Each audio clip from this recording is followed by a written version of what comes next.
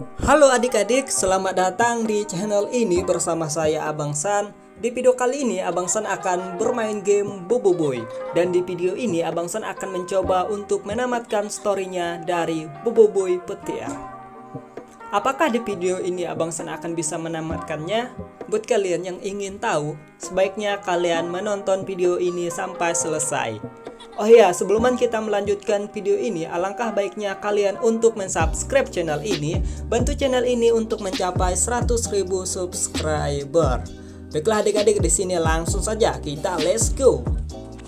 Baik, inilah dia Boboiboynya meloncat-loncat dan sekarang dia menaiki sepeda motor. Wow, keren. Dan di sini dia meloncat lagi. Meloncat terus-terus.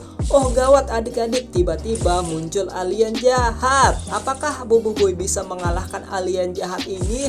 Wow, keren. Ternyata dia bisa mengalahkannya. Asik adik-adik. Apakah di sini kita akan berhasil menamatkan storynya dari Boboiboy Petir?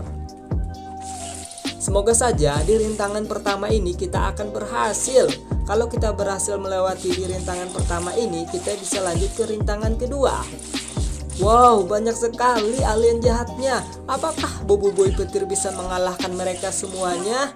Marilah ya kita lihat. Untuk sejauh ini, Boboiboy berhasil mengalahkan alien jahat ini dengan mudah sekali dengan kekuatan petirnya. Wow, keren.